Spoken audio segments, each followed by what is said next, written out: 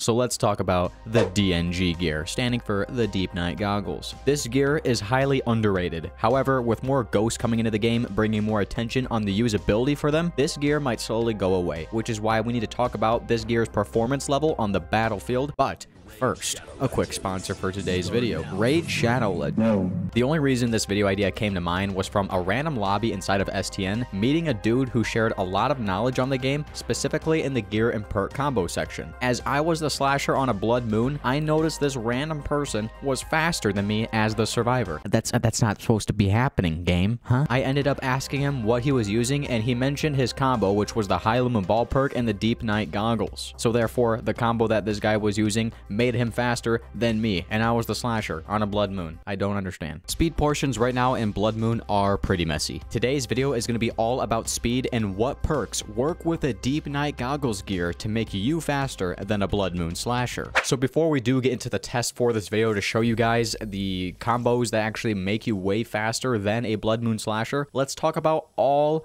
of the perks that work with the Deep Night Goggles to make you faster than a Blood Moon slasher. There are a lot of perks here.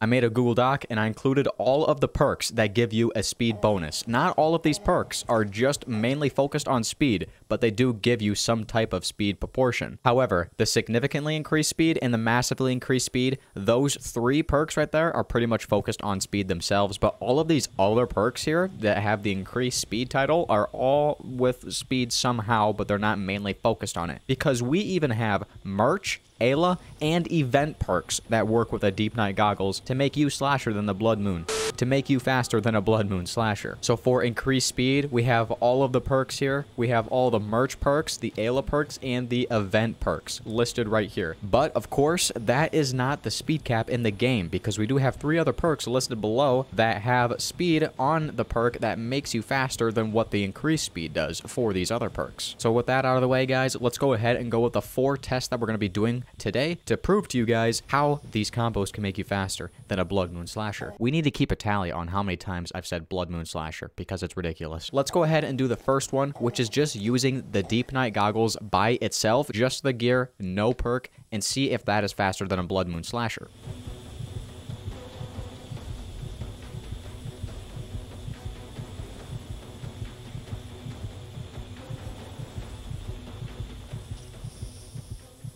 Next, let's go ahead and do the Deep Night Goggles with one of these increased speed perks and show you guys how that is faster than a Blood Moon slasher.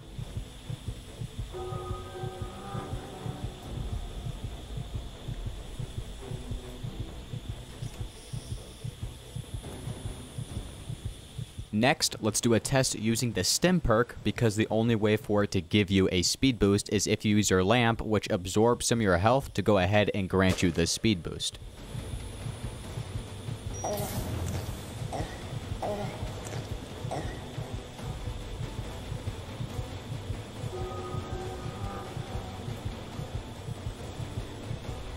The next test, we're going to be using the Sacrificial Speed perk, and for this test, we luckily were able to do it with just 4 people, because the way the Sacrificial Speed perk works is that every time a player dies, it will increase your speed, and therefore with 4 people, we didn't know whether or not if one person dies, it would go ahead and increase our speed enough for us to be faster than a Blood Moon slasher. But it turns out, inside of this test, when one person died, we were able to be faster than the slasher. So with the Sacrificial Speed perk, we did do a test to see if we were faster than the slasher without anyone dying, and then the next test we did using this perk was with one person dying, and then that right there granted enough speed with the Deep Night Goggles to be faster than the slasher.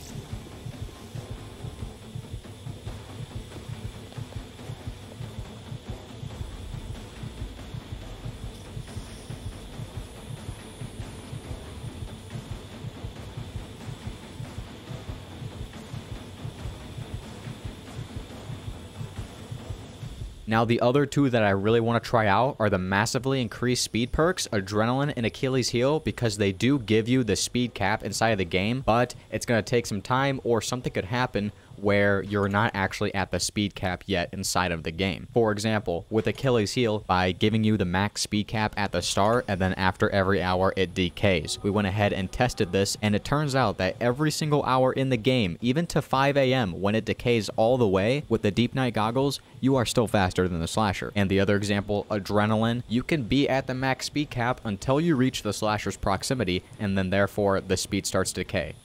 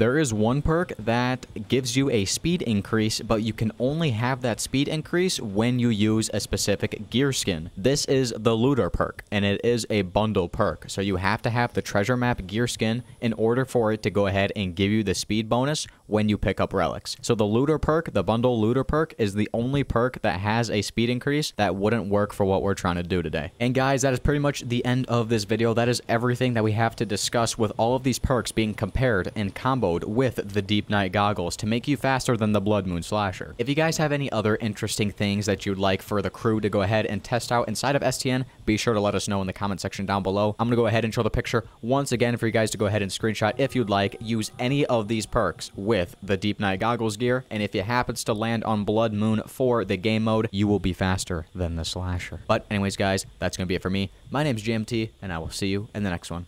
Peace out, guys.